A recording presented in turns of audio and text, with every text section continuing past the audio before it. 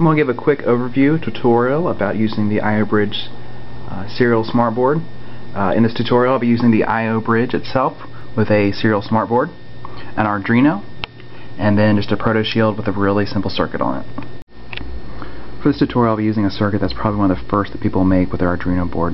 It's simply an LED that's controlled by a push button. One important thing that whenever you're making these types of circuits is to make sure that there's either a pull up or pull down resistor that makes this input either ground or zero and not just a floating number. Here I'm using a pull up resistor that brings the circuit to 5 volts when the button is not pushed, and it brings it to 0 when the button is pushed. And I've already got it turned on. You can see that it works just like that. Connecting the Arduino board to the serial smartboard is very simple. First thing you're going to do is connect the grounds.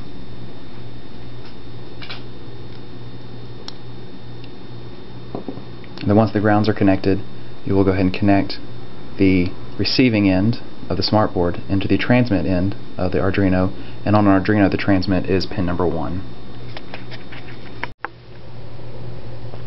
In the Iobridge website I simply created a real-time serial monitor widget. It's created the circuit that I just showed you, and my code simply just puts out a quick sentence of I turned it off or I turned it on every time I turn the LED on or off. So right now it's off. I push the button, it turns on.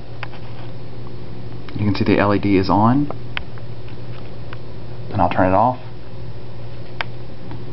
and now the LED is off.